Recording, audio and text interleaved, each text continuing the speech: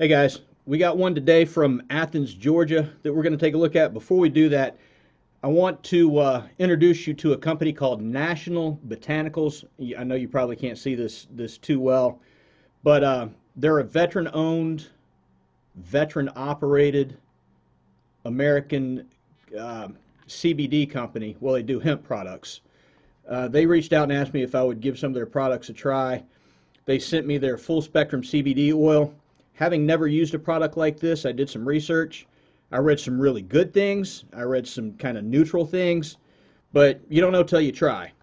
I've been using this for about a week and a half now, and one thing I will say, and I know a week and a half isn't a long time, but I've slept like 6 to 8 hours without waking up consecutively. So, I mean, say what you want about what you want, but that's pretty good in my book. So I'm going to continue using it. If you're interested in trying their products, I'll put the link to National Botanicals in the video description and a discount code, which is my first name. So on to the show. Let's take a look at this. Officer was dispatched to a disturbance, which we all know in cop world is code for a shit show that we don't know what it is yet. Let's see what happens after the warning. Central 255. Go ahead. I went ahead and got EMS around as well.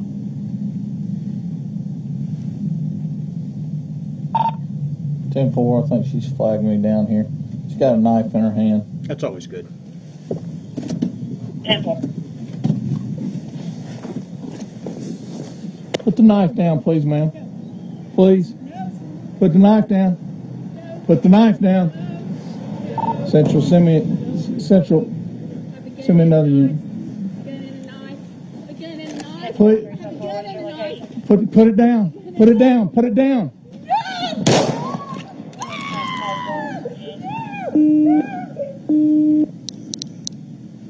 Shots fired, Central.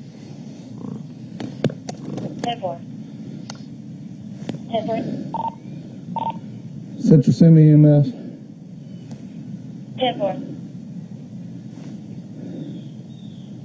5-5, just got back in the car. I'm coming from Denver. Be up there in just a second. Thank you. Stay calm.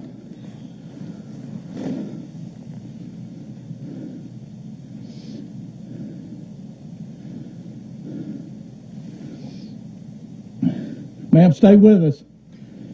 Stay with us. All right, let's go back and look at a couple of things here real quick. Once this, Central. and in keeping with the tradition that we have here, we don't armchair quarterback, but we do ask questions, and we want to try and think through things and see what we can learn through watching these videos. So let's look at a few things. First, as he arrives,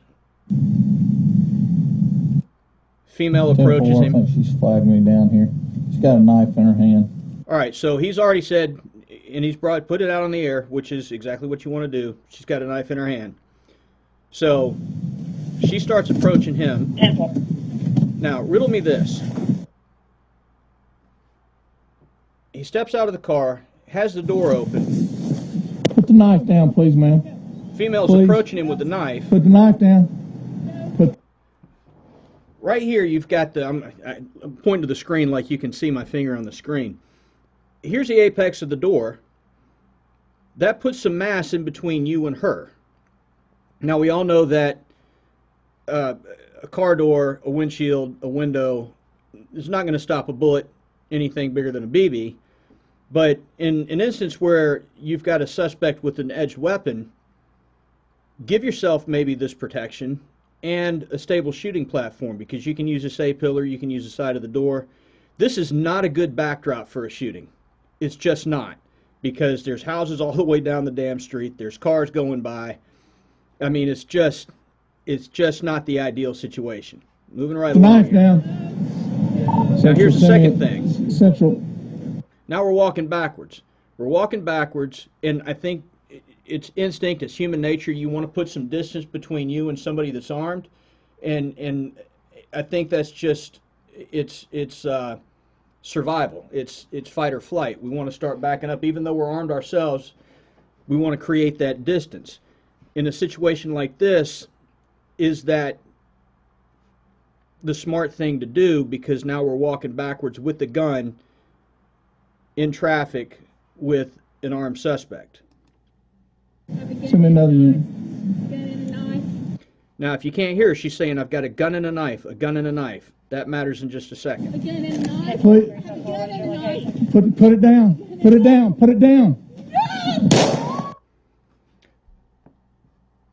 What a shitty situation that she put him in. She rushed him just as this car goes by.